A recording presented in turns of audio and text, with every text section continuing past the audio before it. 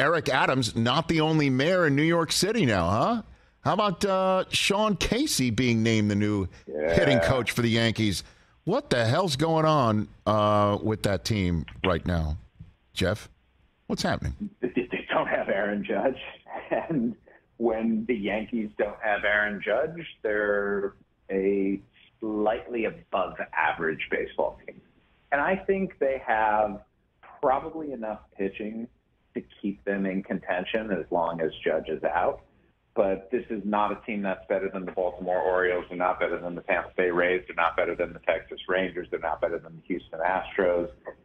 You can argue that they're not better than the Toronto Blue Jays. Like, the Yankees are a borderline playoff team right now. And Aaron Boone knows Sean Casey from their days together with Cincinnati Reds. And Sean Casey, has he been on the show before?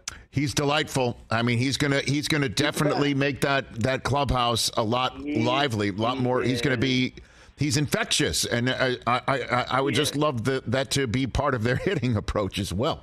You know, that would be great. Yeah, I was going to say their hitting approach so far has been infected as opposed to infectious. So that's the point. I don't know. I don't know. You know, sometimes you just got to change coaches for the sake of change. Like, if something's not working, then a coach is the right scapegoat. And Dylan Lawson, in this case, was the scapegoat. And I think Sean Casey is a pretty brilliant hitting mind, actually.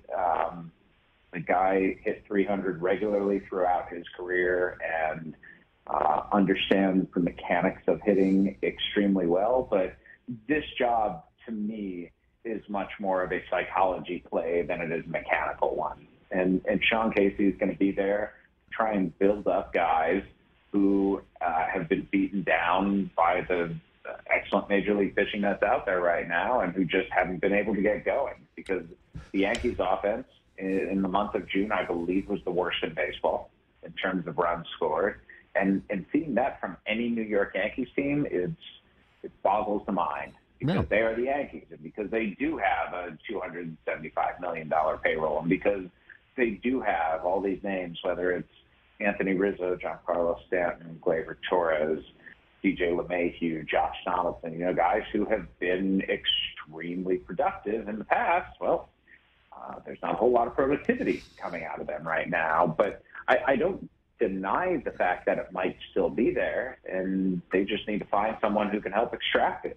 Catch the Rich Eisen Show every single day on the Roku channel, 12 to 3 Eastern, for free.